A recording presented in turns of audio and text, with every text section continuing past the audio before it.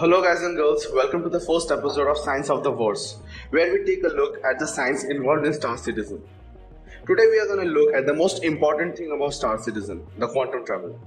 But before we move on to the quantum travel, we need to discuss a little about quantum mechanics, more specifically quantum entanglement. Leaving aside all the crazy mathematics and physics, quantum entanglement in its simplest are two particles who interact in such a way that no matter how far away from each other they may be, if one particle gets affected, the other particle also shows the same effect. For example, if two quantum entangled particles are set aside at the two ends of the Milky Way galaxy, and if one particle was made to vibrate, the other one will vibrate at the same time. Albert Einstein defined this as spooky action at a distance. So in quantum travel, the spaceship would enter a quantum state and pop out at the destination point without any loss of time, just like teleportation. And that's not how it works in the game. Crap, gotta throw that idea out the way. So the quantum travel in the games does not work that way. It takes time to travel and the travel can be interrupted, and also any object coming in between the destination points will prevent the quantum travel too. Neither of which will take place in a real quantum travel. So, we need something else, and what will it be? A warp drive. More accurately speaking, Alcubierre warp drive.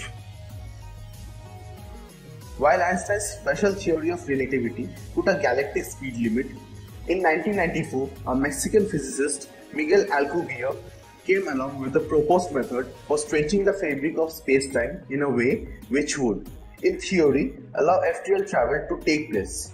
And what is the first thing that happens when we are about to start a quantum travel? Yeah, we get stretched out. In theory, in its simplest form, this form of space travel involves stretching the fabric of space-time in a wave which would in theory cause the space ahead of an object to contract, while the space behind it to expand. An object inside the wave, that is a spaceship, would then be able to ride this region known as the warp bubble of flat space.